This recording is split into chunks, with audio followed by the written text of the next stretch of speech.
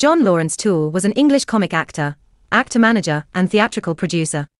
He was famous for his roles in farce and in serio-comic melodramas, in a career that spanned more than 4 decades, and the first actor to have a West End theatre named after him.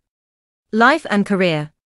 Toole was born in London, the younger son of James Toole and his wife, Elizabeth. His father was a messenger for the East India Company and for some years an usher at the Old Bailey, who for many years in the 1840s acted as Toastmaster in the City of London. He was educated at the City of London School from 1841 to 1845, and started work as a clerk in a wine merchant's office. In 1854, Toole married Susan Hale, a widow 5 years older than he.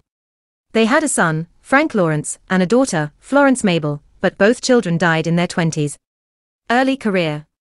Toole began his acting career by training as an amateur with the City Histrionic Club, beginning in 1850, and by performing in other amateur theatricals, and in comic sketches.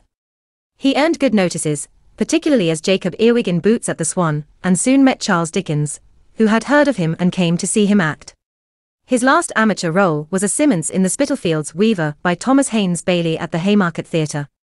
Encouraged by Dickens, he made his professional stage debut in 1852 at the Queen's Theatre in Dublin, under the management of Charles Dillon, and by 1853 became the principal, low comedian, at the Theatre Royal in Edinburgh.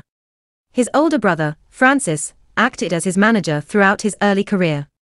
During the next 2 years, he performed widely in Ireland and Scotland, gaining a reputation for sunny extemporaneous comedy, humorous expressions and a uniquely comic voice, freedom with his texts, and an engaging rapport with audiences. In 1854, Toole made his first professional appearance in London at the St. James's Theatre, acting as Samuel Pepys in The King's Rival, by Tom Taylor and Charles Reade, and Weasel in My Friend the Major by Charles Selby. There he also played in Boots at the Swan and Honours before titles. He returned to the provinces, but by 1856 was engaged in London at the Lyceum Theatre, including as Hilarion Fanfaronade in Belphegor, in which Marie Wilton made her first London appearance.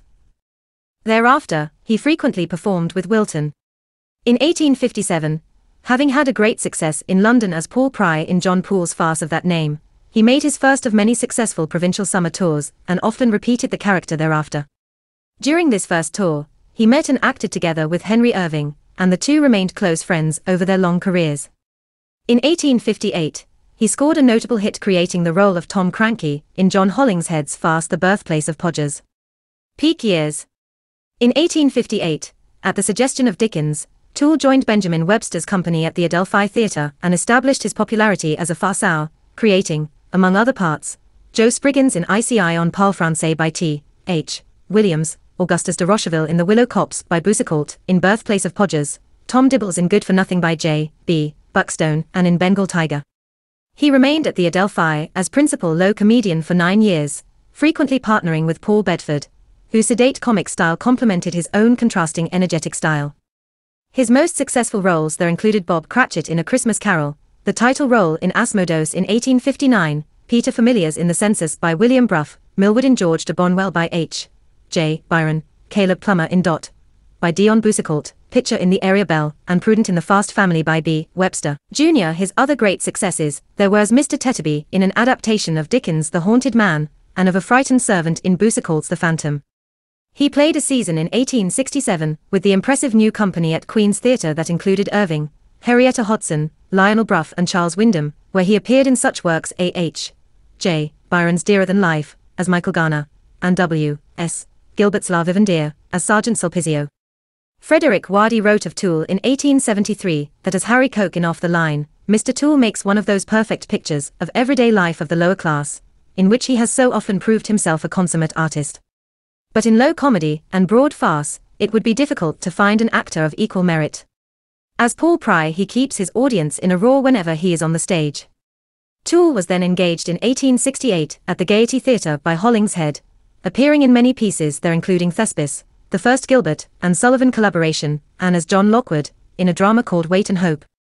In 1872-74, among other successes, he portrayed Tom Larkin in Good News by H. J. Byron, The Irishman Brolgruddery in John Bull by George Coleman the Younger, Bob Acres in The Rivals by Richard Brinsley Sheridan, together with Charles James Matthews and Samuel Phelps, the title role in a Robert Rees burlesque called Don Giovanni in Venice, another title role in Guy Fawkes by H. J. Byron, and created the role of the barrister Hammond Coote in Wig and Gown by James Albury. Toole's fame was at its height in 1874, when he went on tour to America, but he failed to reproduce there the success he had found in England. He remained based mostly at the Gaiety until the end of 1877, when he moved to the Globe Theatre under his own management for 2 years. In 1878, Toole created the role of Charles Liquorpond in A Fool and His Money by H. J. Byron. Liquorpond was a retired footman unexpectedly overtaken by wealth, and Toole's affectedly superior pronunciation, particularly of his own name, was a tremendous success. In his prime, Toole achieved wide popularity as a comic actor, being noted for his comic delivery of words, but he did not confine himself exclusively to comedy. He also excelled in domestic melodramas, playing tender-hearted victims of fate, where he was famously able to combine humor and pathos.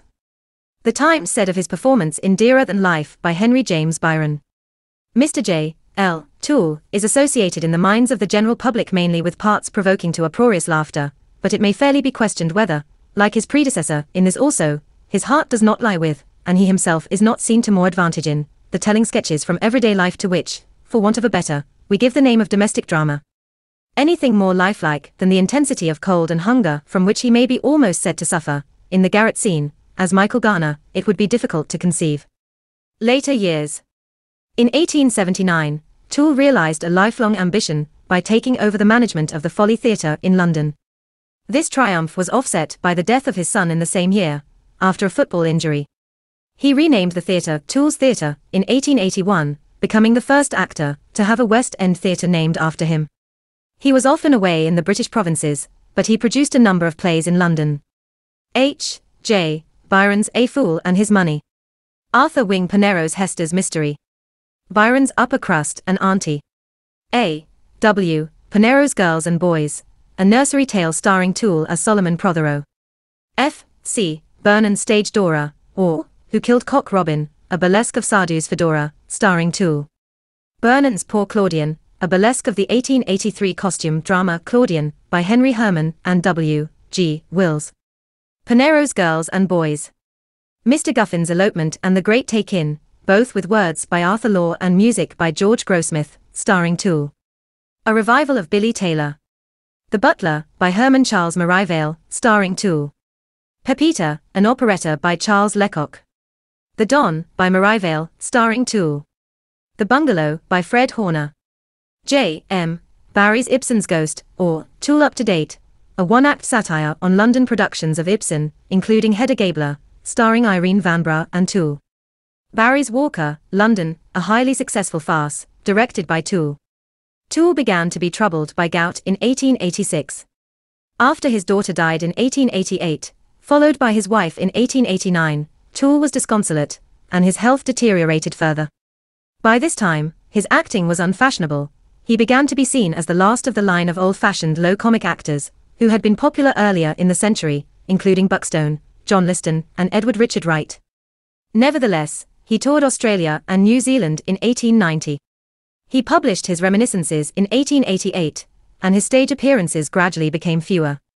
The gout left him sometimes unable to walk, and after an 1893 illness during Thoroughbred by Ralph Lumley, he retired from the London stage, although he made occasional appearances in the provinces, until about 1896. His theatre was demolished in 1895 for an extension of Charing Cross Hospital, and he dissolved his theatre company after an 1896 tour.